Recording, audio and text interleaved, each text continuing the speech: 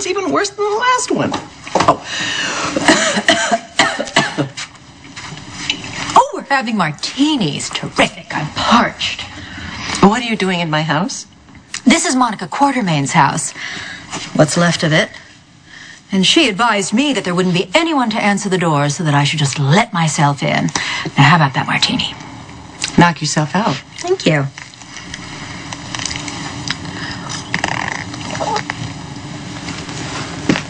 That's vile. I'm aware.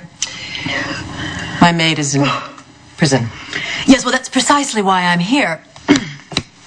I am now representing your maid and your sister-in-law, and I'm just wondering if I could convince you to drop those charges. Why would I do that? Monica has been annoying me for decades, and as for Alice, I think it would be pretty easy to get someone else to clean my house. Yes, except as we've already established, this isn't your house. This is Dr. Quartermaine's house.